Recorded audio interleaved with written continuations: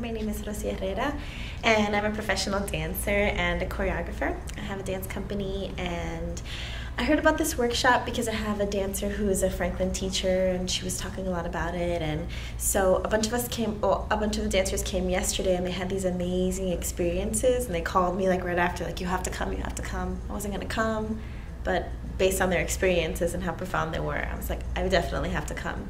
So I came today with no sleep, but I had a really amazing experience, and it was really, really interesting for me to learn specifically about the one aspect that she spoke about anatomy, and about how you have to synchronize the verbal cues that you're giving yourself with exactly what your body is doing, and how powerful even like a simple phrase that you hear all the time in a ballet class can really affect neurologically what you're telling your body to do, even if it's the opposite of what you're supposed to be doing.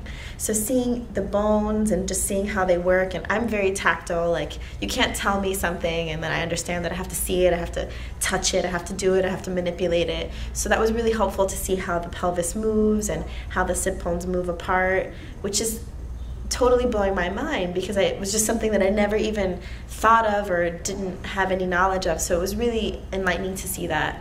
And then I just and especially like the exercises at the end with the ball, and just what I said. I don't know if I said it or she said it. I'd like to think that I said it, but which is just exercises to enliven or to awaken the nervous system, because especially for me in the past year, I have a really hard time warming up.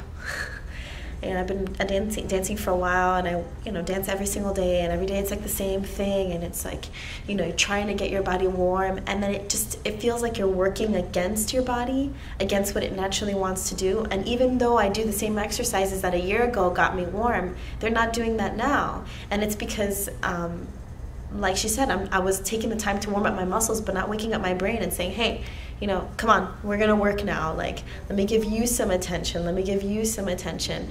And those simple exercises with a ball, just telling your body to wake up, it can replace hours and hours of warming up. So I liked it.